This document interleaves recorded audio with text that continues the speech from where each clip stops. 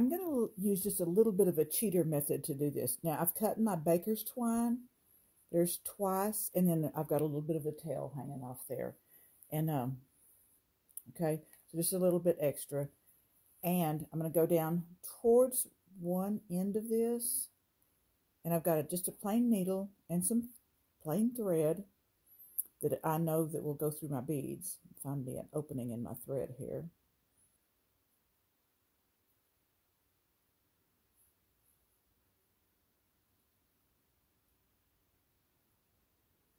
Okay, so I've got it like that. There we go.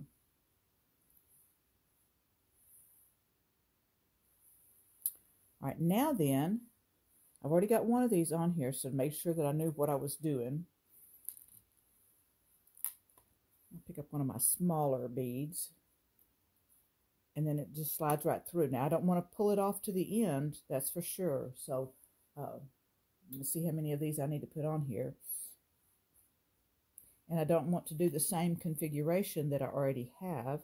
And some of these beads might be a little bit too large.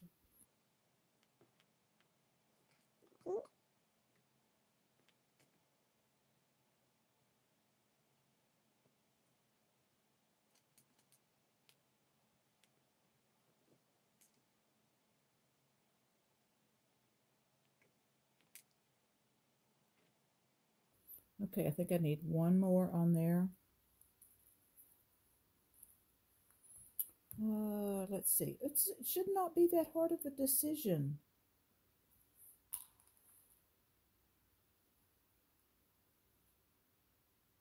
Find the hole. Okay, I think that's going to be about right. All right, take this off.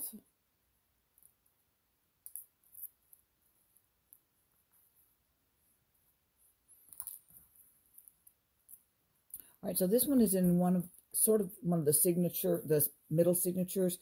So I think I'm going to go to this first signature to do this one. Don't let my beads slide off.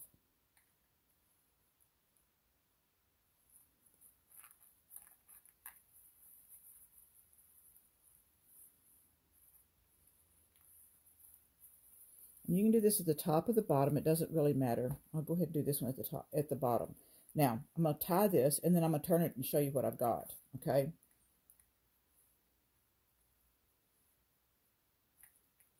And I'm going to do 3, like a double, all right? And if there's too many beads on there, it won't get tight. So you don't want to get too much. All right, so on the inside, I'm in the first signature, and this is what it looks like on the inside. So there's my cord, there's my knot, and I'm going to bring this, I'm going to work this around just a little bit.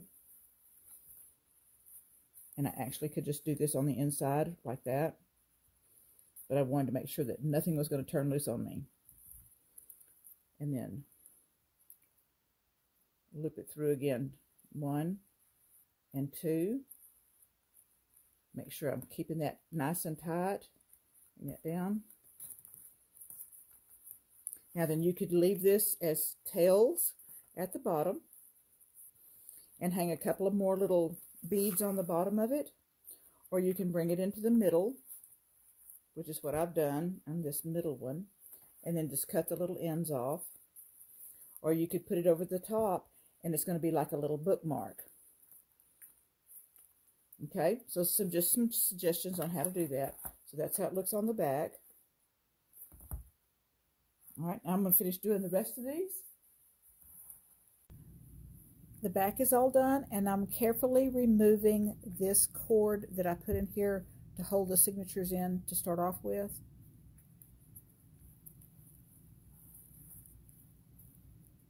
There we go. It slides out. So there's all my beads. And I've got danglies here. I'm going to add some more things onto this. I'm not for sure what all I'm going to put. But anyway, and then add some more things onto this. And just give you a little kind of quick flip through. I'm talking really quick.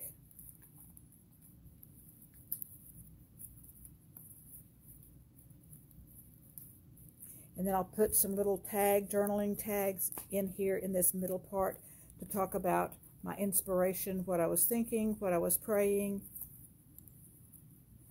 All right, there it is. Thanks so much for watching. Oh, I'm going to add, I've got this little thing. I'm going to add one more little section, 2 little cards. That was done. That was day 61. And then I had this one left over, but I need 2 more little cards to put right there. And I may write something about this. Thank you for watching.